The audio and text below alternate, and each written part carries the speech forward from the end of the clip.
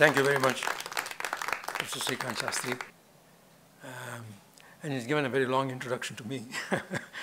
But, well, my interests have changed slowly over the years. And I like to start with something which is new, but seems very exciting. Of course, the subject I'm talking about is not new in that sense. I've been working on it for more than 20 years. Well, and thank you very much, Janvi, and inviting me to this place to give this lecture here at Indira Nagar.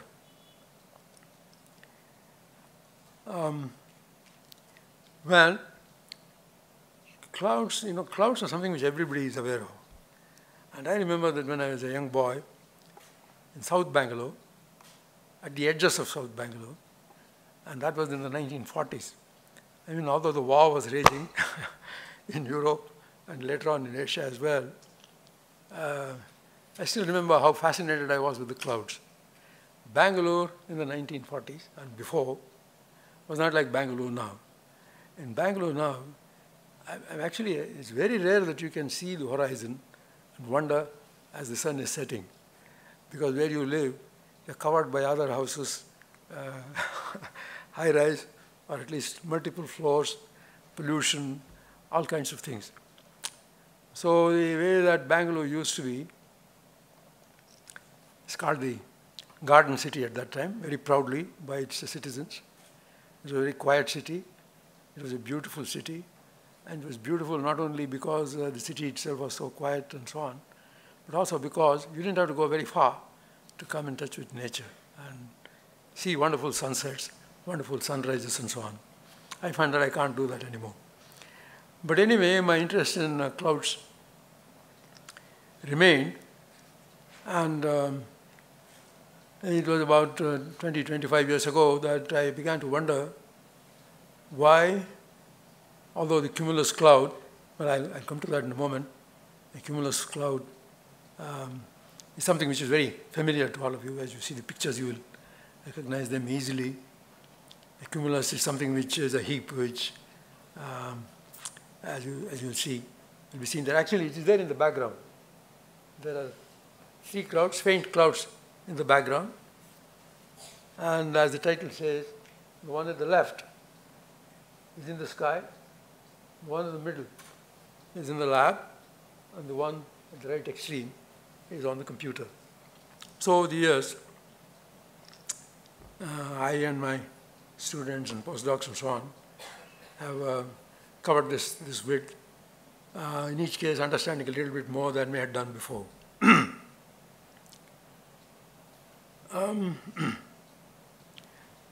As far as India is concerned, the clouds have always meant something to us. Indian literature, for example, in Sanskrit, and in other languages too, talks about clouds with love and with, and with very beautiful descriptions. And so, it is in fact, therefore, something which is not only just science, but art and literature as well. I think it's correct to say that clouds became science at two times, you can say. The first time was when 200 years ago, they began names to these clouds, Latin words. Cumulus is a Latin word in Europe, so that it was the same across different languages. But really, it started seriously only around the 1950s. I have a very well-known book by David Brunt, it's called Dynamical Meteorology, written around that time. If you look at the index, you won't get the word cloud. In other words, surprising as it may seem, his role in meteorology was at that time somehow not the kind of meteorology that people were studying. But since then, of course, the effort on clouds has been enormous. Now, I want to start with two videos. And one is a video of monsoon clouds over India and East Asia. And, yeah. Well, that is, of course, a very quick thing of clouds, monsoon clouds, and you can see that sometimes they cover the whole country, and sometimes the whole country has no clouds. Even during the monsoons, even during the monsoon season, which will be roughly from the end of May to about the middle or so of September, things vary a great deal. So that's the kind of thing that you see. Most of them are cumulus clouds, and you can see that these are coming from the northeast largely. So they're probably taken during the northeast monsoons. Now let me go to the other one. Let's see. Here, but this is the tropics, and of course rainfall is the life of India. If rainfall was bad, well, we had a particularly peculiar monsoon season this year, and so everybody is now beginning to say that was climate change. But if I look at this now, these are clouds in Arizona. Well, very dry part of the United States. But still, you get clouds there now and then. And you can see the clouds rising. And it's interesting to see. They're all cumulus stripes. And you can see the different shapes. But almost all of them, there's such heat on the land surface and such high temperatures that clouds keep rising. But the interesting thing is what happens. Look at that cloud. Look at how rapidly, and it got totally isolated. And it's gone very fast. Rose too high, gone very fast. Of course, this is the fast movie from one point of view. And you can see. Well, it's very interesting that in the desert state of Arizona, you get these extraordinary results. And then they will, of course, disappear too. Well, let me stop there and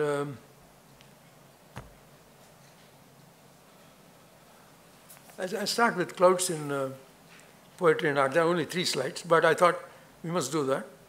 And in India, as all of you here will know, these clouds have been sung about a great deal in many languages.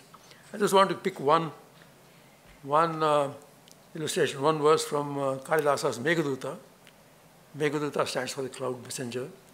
And many of you will have known that story. The cloud messenger was a messenger which a civil servant, I would say, in today's language, who had done something which he should not have done in the capital of that northern kingdom where he was working for the king.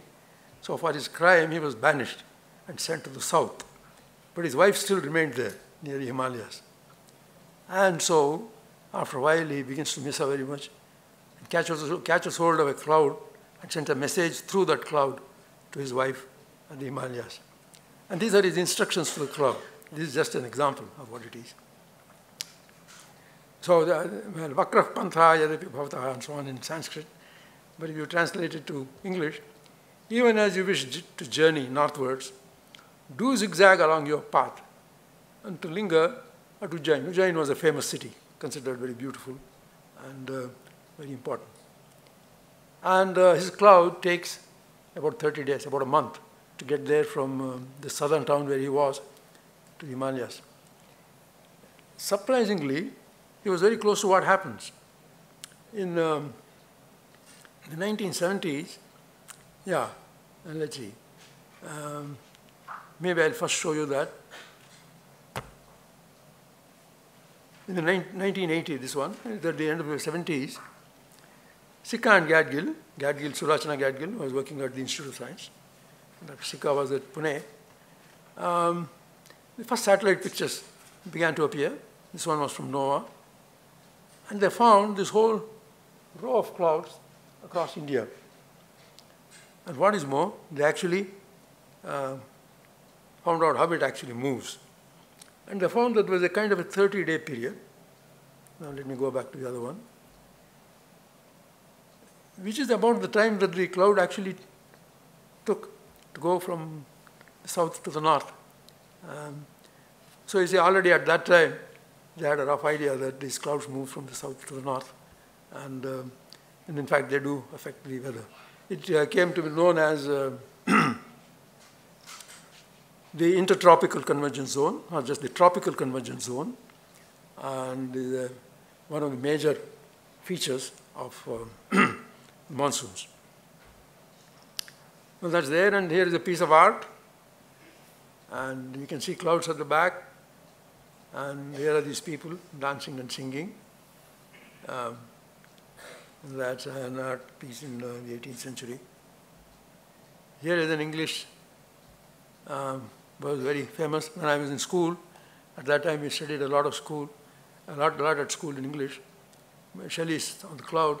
I won't really read through all of it, but I just want you to look at what his way of looking at it is.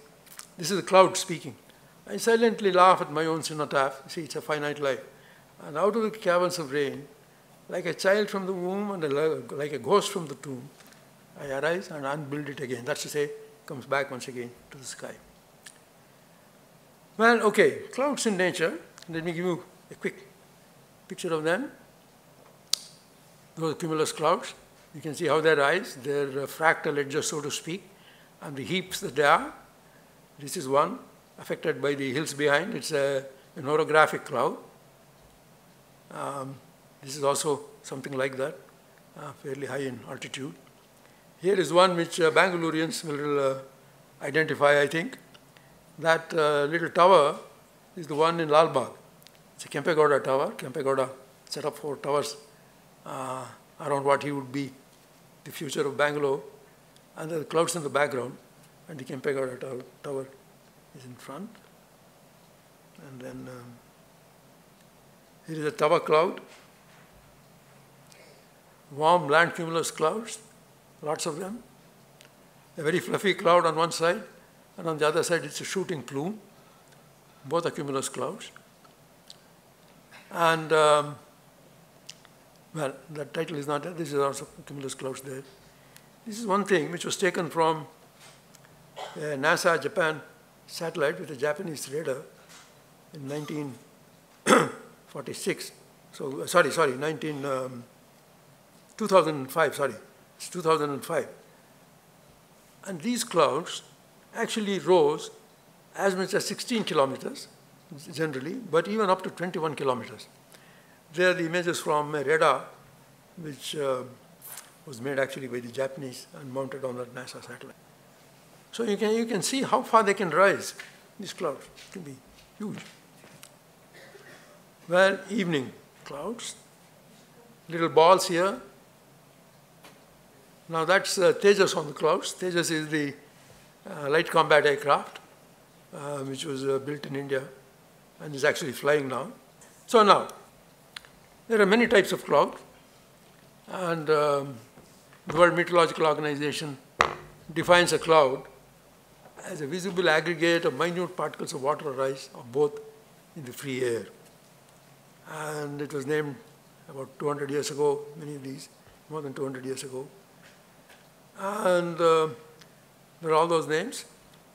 And in particular, the most interesting things are the cumulus, which is really largely what I'm going to talk about here. The stratus, that is sheets. Cumulus is a heap. Stratus is a sheet. And then cirrus, number 3 there, which is actually a filament, a filamenty kind of cloud. And we will very largely look at the cumulus clouds. Now, the most important thing, now I'm beginning to talk as a fluid dynamics man. The most important thing in these clouds is that they are generally turbulent flows. Okay. Well, I know many experts here, so I don't have to explain to them what a turbulent flow is. But for those who might not have come across these words, fluid flows can be very broadly divided into 3 types. There are, first of all, laminar flows, smooth. They don't need a statistical description. And you can quite often see that you pour honey out, it's always a low Reynolds number phenomenon. Reynolds number is a non-dimensional parameter, which I'll talk about a little later on. Then you can also have turbulent flows, which are irregular and chaotic and demand a statistical description. And in between, as it goes from laminar to turbulent, is a transitional range. Laminar flows are generally amenable to theory, experiment, and computation. But turbulent flows remain to this day, not really understood.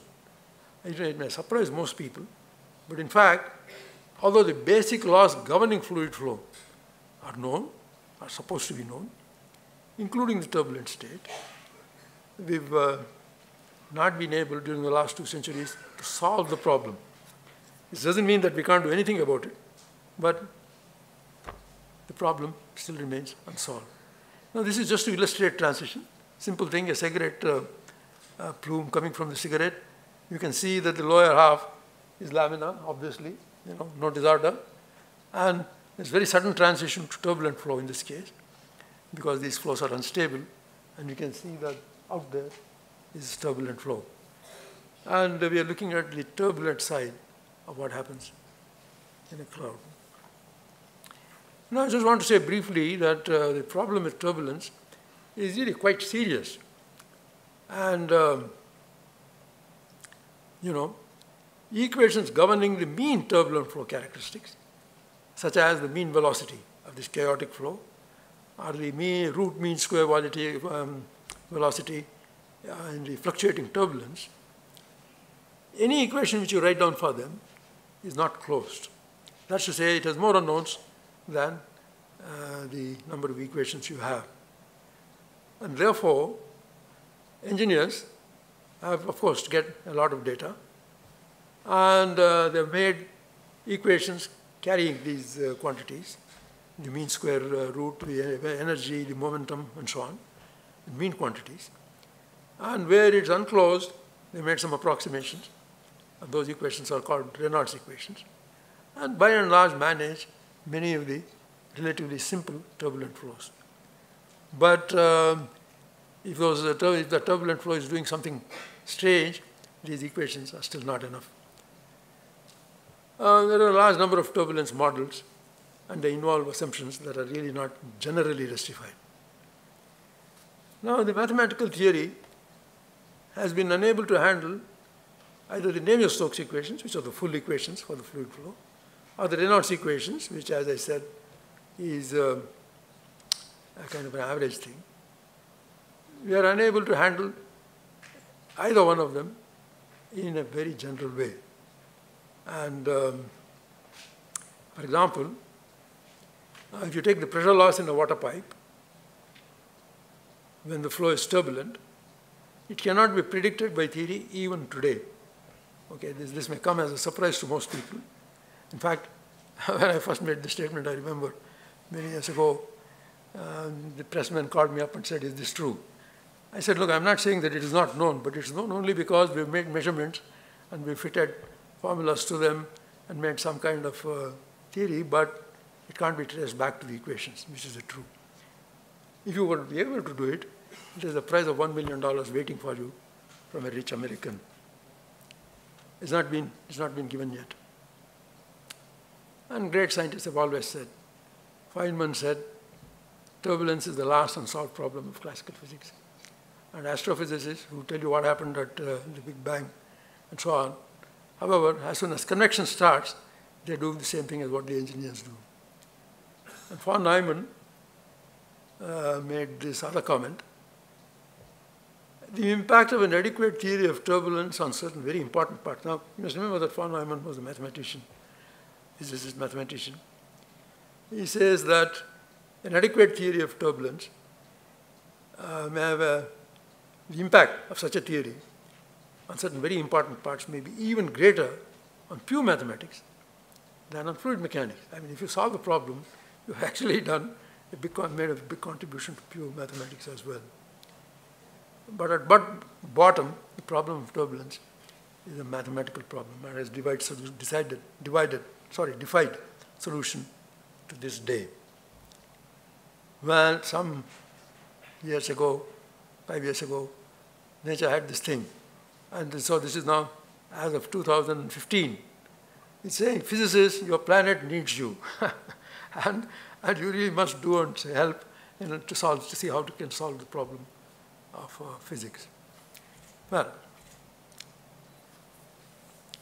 so in the first place, clouds are very complex flows. There are multiple phases. They can be water vapor, they can be liquid water, they can be ice, they can be all kinds of other particles. There's microphysics, thermodynamics, radiation, and so on. And you just say, I'm going to do all of them, you find that the problem seems absolutely formidable. One of the parameters that has attracted a great attention, and is a very important one, is what is called entrainment. How fluid outside the cloud gets into the fluid. How can it get into the fluid? How much of it gets in? How much of it gets out? Because that determines what happens in the cloud later on. Well, there have been theories about it. One popular one, going back to the 1950s, 40s, and 50s, is that the cloud is a plume. You can see it at the bottom here. Let's see, where did I leave? Yeah. You can see it at the bottom here. A plume grows linearly with height. And you have a center line velocity here, uc, and these outside velocities ve. And the proposal at that time was that that velocity, entraining velocity, is proportional to uc, so the ratio is a certain constant. And that was about as far as it went. But in actual fact, you now suppose you take a real view of the flow. This is actually what you may call an exact solution. It's a computational solution, however. An exact solution or a computational solution of the full equations, in the name of Stokes equations, for a jet, steady state jet. And you can see what the jet looks like. You can see that its edge here is actually a fractal. Its dimension can be calculated. And you see all these green and yellow things, blobs here. That is vorticity. I come to what vorticity is, where a vortex, all of you know a vortex. It's something which is going around. And this is a totally chaotic vorticity field here. And the edge of that vorticity field is the edge of the jet. But the air outside, or the fluid outside, is not coming in straight lines. You see how it's going in here? They're all collecting to go in here, or here, or here. You know, there are inrush events, so to speak. And similarly, there may be outrush things too. So the way that this happens is actually very important, and that also we must understand. And we've in fact done some work on the jets, which is just about, is available. So cumulus clouds can be shallow, deep, fluffy, smooth, boiling or fading, loners, crowded, chaotic, ordered. You know, there are all kinds of flow fluids. Now I first want to talk about some experiments we made. And this is a picture which came from those experiments. You have cloud fluid dynamics. Actually, I'll come back to this. I think it may be better, but I should give you the background to this. So when I started thinking about clouds, I said, why can't we make experiments on cloud flows? Can we make experiments on cloud flows in the lab? Well, I tried it with steam and other substances, and it was not, it was a nuisance. Then it occurred to me, maybe we should try it in water, because perhaps the most important thing there is the heat release which takes place when moist air rises from the ground. Warm, moist air rises from the ground. But as it reaches the level at which the water vapor will condense, that's when you will begin to see it as a cloud. And the latent heat, well, I said, maybe the latent heat is playing a big part with it. And let's see if we can actually make an experiment where we can put enough heat into the liquid or into a fluid to see whether you can make it behave like a cloud. And you can see that it's actually contains a real cloud. Real cloud you have to do all of this, microphysics and thermodynamics, radiation, and so on, and phase transitions here. But what we studied at first was just this. We are not now there within this green rectangle, but this green rectangle that we did, and namely, you put heat and look at what happens to the fluid. Well, so when I said I would like to study clouds this way, the people from whom I was asking money didn't believe that that could be done. And so they sent somebody, well-known scientist, to come to my lab and find out whether there was any sense to what we were saying. Well, after a lot of discussion, he went back, convinced that, first of all, we had the instrumentation for doing much of this, and secondly, also, that maybe there is an idea worth trying. Anyway, we got a grant from there, and we started making these experiments. But before I go to the experiments themselves, it's good to see how jets and plumes spread. Now, this depends on a quantity called the Reynolds number. The Reynolds number tells you how important or how unimportant the viscosity of the fluid is in a flow. If the Reynolds number is very large, viscosity is not very important. If the Reynolds number is small, viscosity is actually important. Now, I have two flows here. In fact, in both cases, it would seem that the Reynolds number is large, but in one case, very large.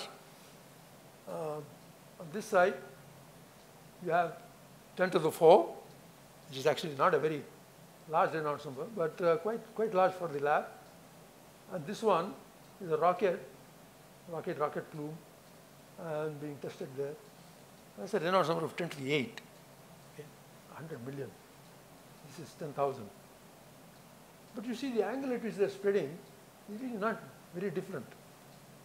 Here we know exactly what the flow is everywhere, inside and outside. Here we don't know what's happening on the outside. So I began to think that the Reynolds number is not the problem. So we should be able to do it in the lab. The major thing in terms of the effect on the flow is the heat release. It's a hypothesis.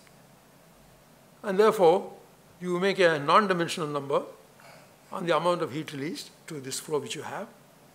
And that is that parameter there, where beta is the thermal coat of expansion, G is the acceleration due to gravity, rho is density, Cp is the specific heat, J is the off-source heating that will come down below, B and U are the length and velocity scales, or the width and velocity scales. So that's a non-dimensional group. The most important things here are, of course, these are properties of the fluid and numbers which are known, but this is the key. The total heat put in by U cube B. Now, fortunately, some people have made some measurements in the atmosphere about how much heat had to be put into the cloud, and they gave a number, and I sort of said, okay, if I'm doing it in a water tank about that size, about 1 meter broad, 1 meter deep, and maybe 1.5 meters tall, how much heat should I put into that water in order to reproduce the condition that the cloud experiences? It turns out to be actually very realistic. In fact, if you put in about 1 kilowatt into the water, the right way, you're actually producing the same fluid dynamical condition as in the cloud. And that was very good news. So this is the way that it works actually. You can see the plume on the ground. This is a kind of a model for the cloud. There's a hot patch on the ground, let's say. This is a highly idealized cloud, cumulus cloud. And that produces a plume here. And then at the condensation level, you have the water vapor condensing. So heat is released here. And then after that, that's a cumulus cloud. Cumulus clouds have flat bottoms. And in fact, one way you can recognize them is the flat, you know that that's where the water is condensing. So that seemed like a good thing to do. And we actually found a way of putting this heat into the cloud flow and actually produce some clouds. And so now, this is one case. Actually, this is among the first experiments we made. On the right-hand side is the flows we made of that plume. Well, this one growing slowly, one's the shorter one and the longer one. And it's almost exactly like the real clouds, which I took from an album of clouds. You can see that, in fact, these plumes in the lab are behaving, at least in the shape and the way that they develop, almost exactly like the real clouds. So I thought, okay, there is a lot in it there to do, and perhaps we should go ahead and spend much more time on it. And these are fake clouds, those are real clouds. Well, okay. So, we first made a simple apparatus, but this is the apparatus we have now. I won't go into it in detail, except to tell you that it's all done in a water tank, which, that's the tank. It's about 1 meter broad and about 1.5 meter high. And the fluid there is water, but water which has been very carefully processed. We first of all want the heat to go only to the cloud fluid. And therefore, we mix some acid with the water, and we pump that acid out through from below to above. So here is where the water is, and you put in some acid into that water. That comes from here. And that goes through this place and comes out. Whereas this water here is deionized, so it's non-conducting. Now here is the heat injection zone. And you put in heat here by applying a voltage across the electrodes which stand across the plume. So you can put in from this UNIVAC, for example, variac, not UNIVAC, you can put in heat either there to make an upper level stratification, but also here to make a hot fluid rise. And this makes that hot fluid is the plume. And then this puts in the heat, which is the analog of the condensation, the heat release after condensation of water vapor. And here are various other instruments required to actually make measurements. And this is the way that we first made the experiment. It's a jet going up like this, steady jet. We started the steady jet, and that's the width. This is the preheating zone, this is the heat injection zone, and the post-heating zone. So we put somewhere between a few hundred watts to about a kilowatt here, and look at how much the flow changes, if it changes at all. So I've given the numbers here.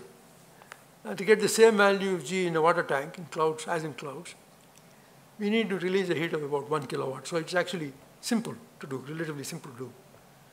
And this idea is the basis for the design of the off-source heating mechanism.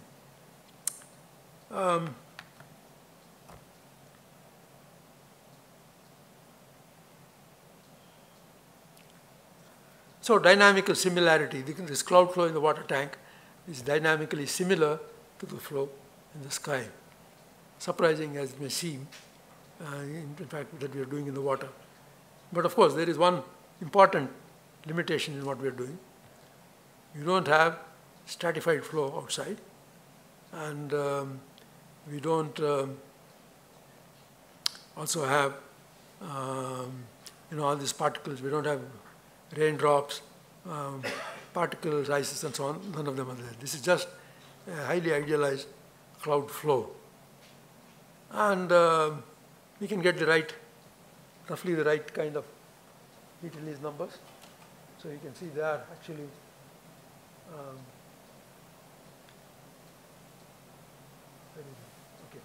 they are actually in about the same range. And so we can see that there must be some similarity. Well, anyway, we now started comparing it with real clouds. Well, you saw it already in the background in my first slide. There's a real cloud at the left, a laboratory cloud, this one, this apparatus. The heat injection zone is here. These are electrodes, and you supply a voltage here, and that's what makes the flow here. Not very different from this. And this is actually a computer solution. Well, not quite as close as this is, but still you can see that it has a dome-like shape at the top. Now, it depends on how you add the water, how you add the heat, what its history is, and how it varies with time. Those are important variables. And we actually, after some work, we found out how to get that sort of thing right. This is a cumulus congestus cloud. Now, I consider that this is remarkably similar, but in fact, it depends on how you add the heat. And here is the power you put in, as you can see. Power is on or off here, and then you see how much power is put in here. And the total history is here, and that history leads to this kind of congestus cloud. Well, congestus is a Latin word. It's related to the word congestion, which we always use for our traffic here in Bangalore, which is the world's worst. That's what the newspapers say yesterday or today. But we look for other things too. That history may be different, or that place may be different. And if you see that blue line below, it tells you when this flow occurred. So in this case, it's 110 or 20 seconds after you started. On the left is the real cloud, and on the right is the lab cloud. Another one here, also cumulus congestus, different one. This is a mediocris.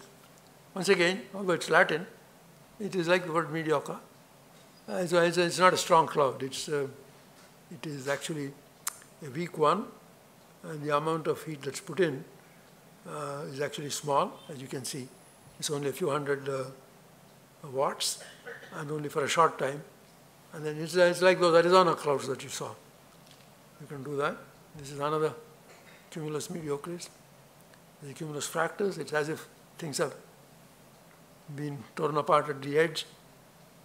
I don't know how many of you have seen what happens to clouds during a total solar eclipse. It's actually very interesting to watch the clouds, apart from the other things that happen in a solar eclipse. And I and my group went ahead and made some measurements during one of these solar eclipses. And what happens really is that those clouds, as the shadow, as the moon shadow goes across the sun, and keeps getting darker, and therefore the kind of amount of fluid rising from the ground as a plume goes down because the ground gets cooler, and eventually, as you get close to totality in the eclipse, the clouds disappear. Small clouds all disappear, especially if this happens not during the monsoons, but during, well, let's say February, for example, which is when these experiments were made. And then, as the eclipse is over, these clouds form once again. But while there were fluffy clouds in the beginning, they're more like this kind of fractus clouds after the eclipse. They have been torn apart, and therefore, although they reassemble, their shape has changed. And here is cumulus fractus, another one. Here is the history of those clouds, and how clouds may break away. You see, after the third thing there, the cloud may be able to break away. It has to do with the way that you add heat here. And that heating profile, this heat distribution number here, is this kind of profile that makes it possible for this to occur. Well, so what are the important parameters? I think the most important parameter is actually the second entry, heating profile history. You use different profiles, and there's a history. That is what really determines the kind of profile that you get. And lower and upper stratification. The flow history to some extent, but that's in this case not a very important variable. And basically how much momentum you have and how much buoyancy flux you have. And different combinations gives you a wide variety of cumulus shapes, types, and flows. What about the entrainment? Here is an entrainment coefficient defined there at the bottom. It is the amount of mass coming into the cloud divided by the velocity in the plume and its diameter.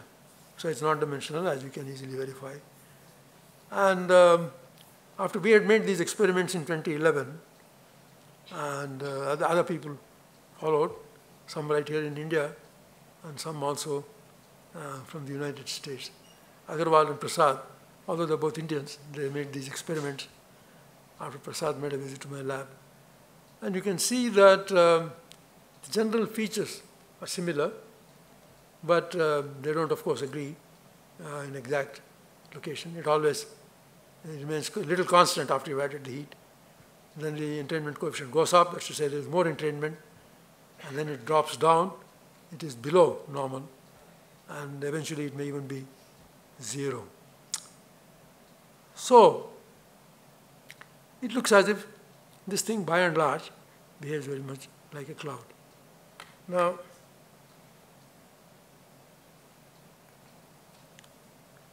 suppose you take a cross section.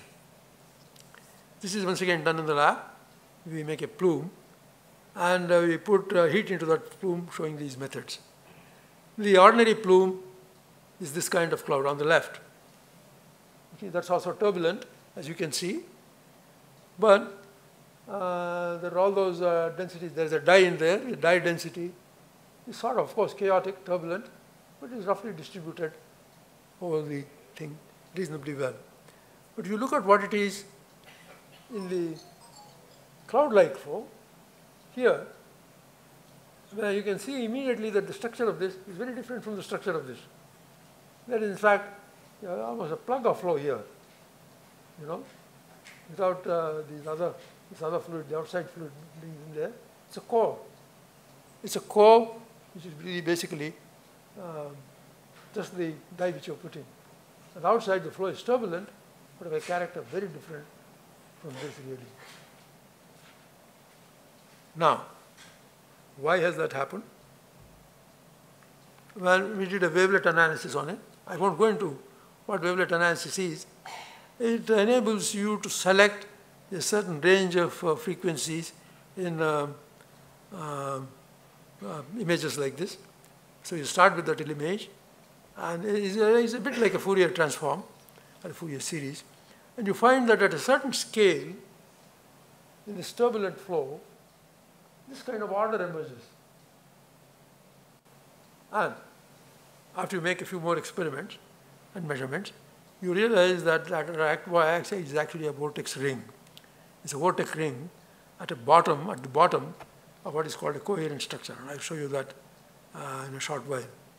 You don't see that coherent vortex in the left-hand side, because that contains all kinds of frequencies and wavelengths.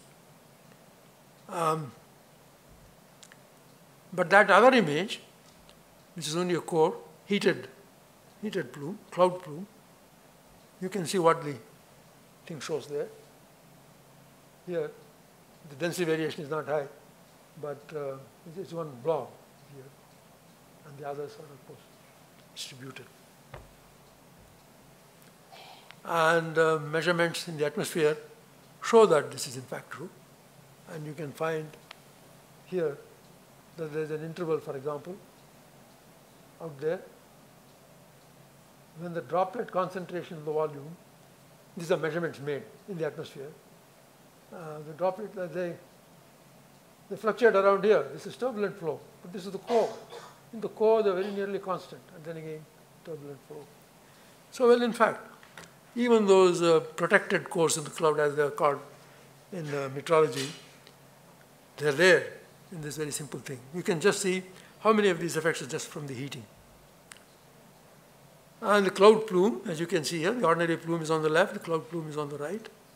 And you can see the cloud plume just tends to be narrower than the ordinary plume is if you put in the right kind of heat. And there's a protected core in the middle, right here, compared to what happens in the ordinary plume. Now, we did many of those with finite life plumes of flows. Till then, people had been doing it with steady flows, not just we, when we made these experiments, but the very simple experiments made in Cambridge, for example, in the 1950s and so on, also were continuous flows. Turner and many others made these experiments. But the fact of the matter is that if you go back to the Arizona movie and draw the distribution of the cloud lifetime, a median value is about 10 minutes. So really, it is a transient flow. It's not a steady state flow. So the conclusion we came to in that paper we wrote was that if you ask me what kind of flow is it in a cumulus cloud, I would say it's a special example of a transient diabatic plume. Transient meaning it's not steady state. Diabatic meaning you're adding heat. And plume is, of course, one that you make from the ground. We have made computations as well. I'll not go into these equations. These are really basically the Navier-Stokes equations. But in addition, you have the body force in the momentum equation due to gravity. Sorry, not in there. Wrong one. G is the acceleration due to gravity. T is the temperature difference, and that's the coefficient of expansion. And you have in the energy equation the amount of heat which you add. We made that in a temporal solution. At that time, we didn't have the computers to do more complicated things. I won't go into that in great detail. But there is one thing which we must remember. There's also a thing called vorticity. Well, all those who have done fluid dynamics know what vorticity is. But really, it has to do with vortices. And the values of the vortex density locally is called the vorticity. It is a three-dimensional vector. It can have components in all three directions. And that's an equation governing the vorticity. But the most important thing, once again, here is the last term. Vortices. Vortices can be created by the addition of heat. This temperature difference, its gradient, the temperature gradient, due to the action of gravity, actually creates vorticity. It's a force, it's a couple actually, which actually creates vorticity. And you do that in this problem, and you can see this is the difference. On the left is an unheated jet, and you can see that the flow is relatively ordered. In fact, there is a structure here. This vortex is what we saw in that wavelet picture. At the bottom is this vortex ring, and here is a structure which is a bit like a cap or a turban, except that it is peaked here. That's a coherent structure. It's ordered structure.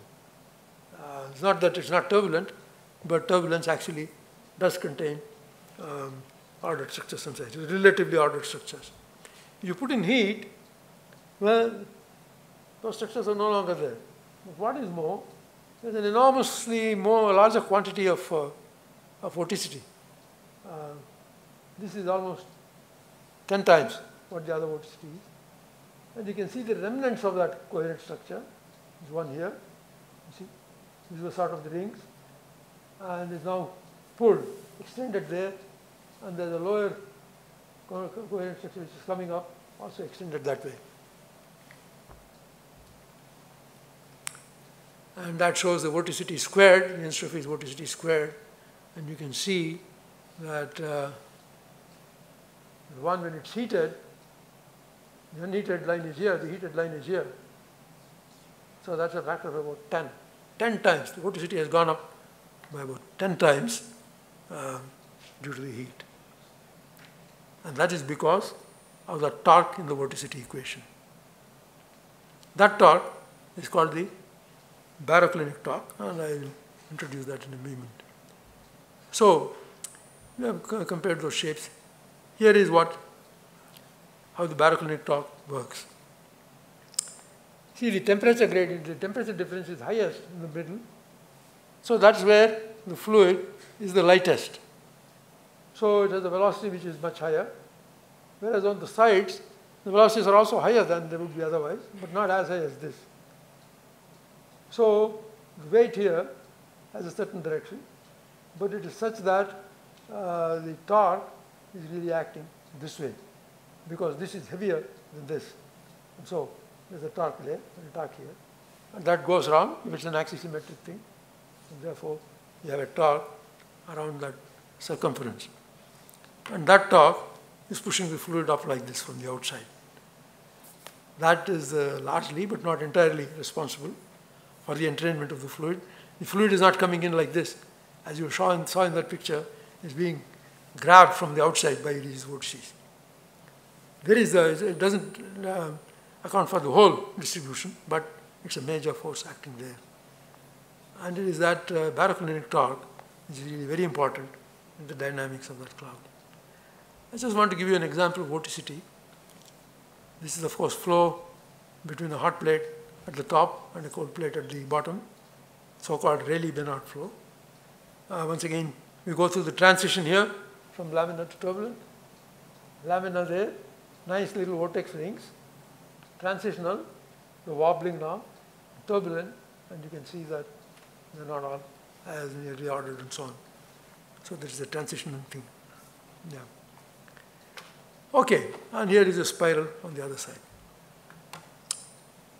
Well, so let me, well, that's a description of actually how that happens. Let me now go ahead and show you some things that we are doing recently. I think that it's best that I do actually these computations that we've been making. One is one of these heated plumes, and we take an axial section at a Reynolds number of 2000. The history is here. This is the heating history, and on the left is the legend. Blue is a G of only 0.04, but red is 0.35, and you can see how it changes. It changes rapidly from the low value to a relatively high value, and it's all over in something like 20 flow units. And I want to show you a little movie about how it does that. That's at the beginning. And what is inside is the vorticity. The color code inside the thing is the vorticity. And if the color is red, there's a lot of vorticity. And if the color is pale blue, there's very little vorticity. Yeah. So that would be the kind of cloud that you get actually from that thing at a certain time, 90 flow units. You can see that it's like one of those pictures which we started with. The width doesn't vary very much here. This is a standard classical plume. This is where the heat is put in. And you can see that the vorticity is high here now because you stopped heating earlier. So it's the hot fluid going up there, and that, of course, mixes it. And there is the cauliflower type structure or dome or head of the cloud there.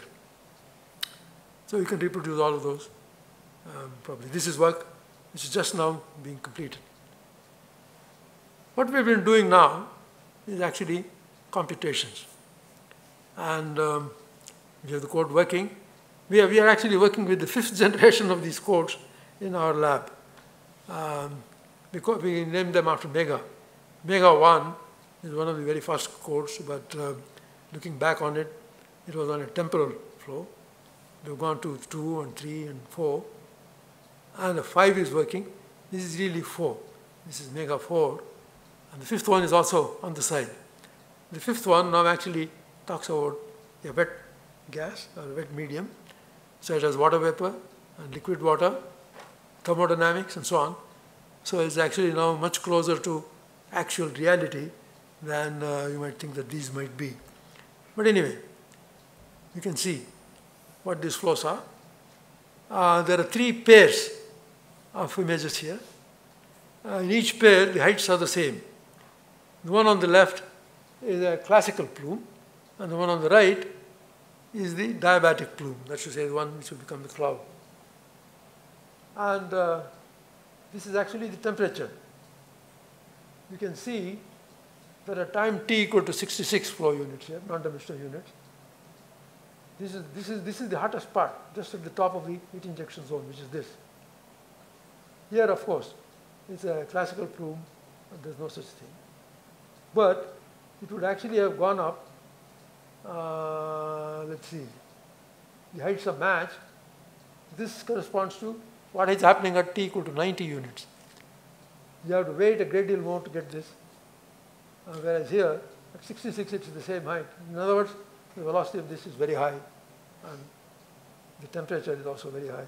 Same thing here, at 120. Once again, this is the classical plume, no heating.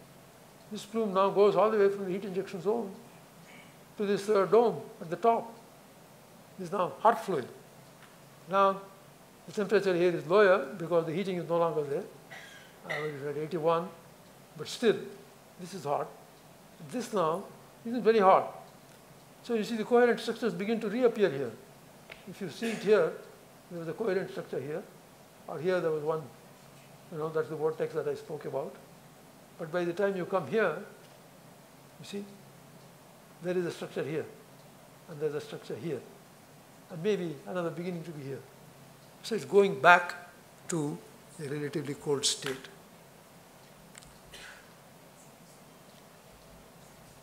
Well, here are various values of the velocity and temperature. You can once again see what is happening. The red curve is the diabatic plume. This is the velocity in the center. So you can see that once you add the heat, the usual plume, which is given by this blue curve, has now, because of the heat, the velocity has shot up actually. By a factor of, by quite a big factor, something like 2.5 times, 3 times, and there are even more here. Even more here at 72. But then the heat is distributing and it's becoming cooler, and so it's lower here. So it goes through these 3 stages: high acceleration, and then beginning to slow down. So these are all just pictures just from the computer now. This is the temperature, and you can see once again how the temperature varies. The red one is the hot fluid's temperature, large differences between that and the cold one. And vorticity. Well, I talked about vorticity, and you can see how much difference there is in the vorticity. It's enormous actually. You see in the middle here, the vorticity here is around about 0.2 here, and here it's around 10. Huge. That heating, that latent heat release in the real cloud, and the heating that we put into the equations here, they multiply the vorticity enormously. Some of that doesn't seem to have been noticed before. These things have not been noticed before, and so on. Now this is the flow width. Now in the flow width, you can see that the heated one is actually rather narrower than the normal one. The normal one would grow more or less linearly, as in the old experiments, you see, more or less linear. But here it's not linear, more or less constant here, and has a dome. So you can see once again that heat plays a big role in making that cloud special. I now come to my final slides. Here is the result of an atmospheric measurement, quite an old one, 1961. Those are the cloud edges as you see here, as you go up. And what Sanders does is to at intervals of 37 seconds, he has got these measurements, and the velocity of the protuberances and the modules, as he calls them, at different parts here, are shown. Now, here is the time in seconds. Early, it's about 3 meters per second. It's not grown very much. It's here. Then in the middle, it increases. And then here it increases even more. So it has 3 various regions in terms of the velocity of the way that the cloud is growing. And here is what we have computed. Once again, this is the plume, and this is the heat release zone. You can see how much it really accelerates after you put in the plume, and then it settles down to a slightly higher value. So here we have, this is, well, both of these are actually velocities. Here they had actually given the absolute velocities, here they are given in terms of the center line velocity. So you can see that there is a resemblance. We are, in fact, therefore, producing many features of a real cloud. Here's another one of the azimuthal vorticity, and I think maybe it shows you how it's growing. The vorticity is also concentrating at the top, and it looks like this actually. Once again, comparing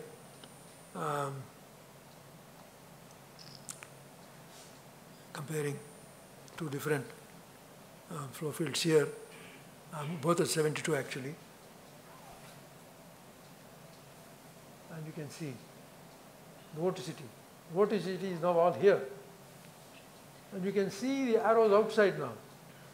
Outside this boundary, fluid is being expelled. It's pushing out, as you might ask. It keeps rising, so it keeps pushing it out. Down here, we are back to coherent structures here. Interest events, fluid being entrained here. So, I think we can think of it as what we've basically done.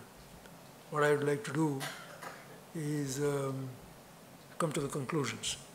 So our conclusions over all these years of work is, first of all, that the cumulus cloud is a special kind of transient diabatic plume. The major difference between the cumulus cloud and a classical plume is the addition of heat as water vapor condenses into liquid water, and that may in turn freeze into ice. The simulations we have made in the lab reproduce familiar cloud forms of the cumulus family, just with the addition of heat. And the baroclinic torque created by this kind of off-source heating explains several dynamical characteristics of the features of the cumulus cloud. And as the computing power increases, there is reason to believe that before long, a low Reynolds number cumulus flow, I mentioned the mixing transition. There is the mixing transition at a Reynolds number around 10,000. Beyond that, the Reynolds number really doesn't matter. It can be simulated on the computer. And right now what we are doing is in actual fact something which is water vapor, liquid water, thermodynamics, and quite a bit more. So it's going to be more realistic.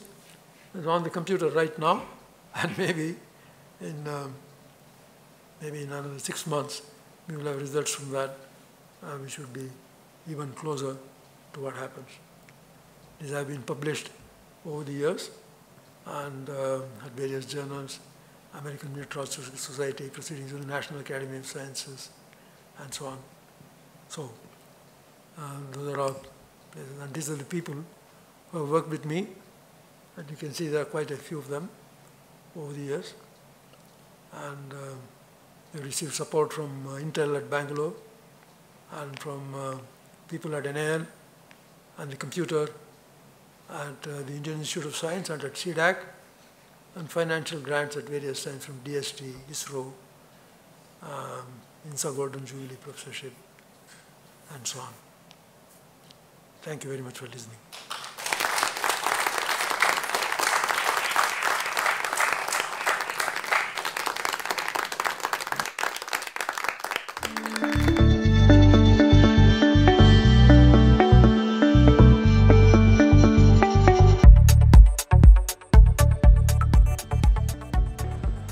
Well, as far as I'm concerned, my experience was very interesting and very enjoyable too, because after a while they started asking me all kinds of questions, and I liked it. I liked it. That meant that the thing had begun to make them think about how so many different things that happen in clouds can be understood with a few certain relatively simple principles.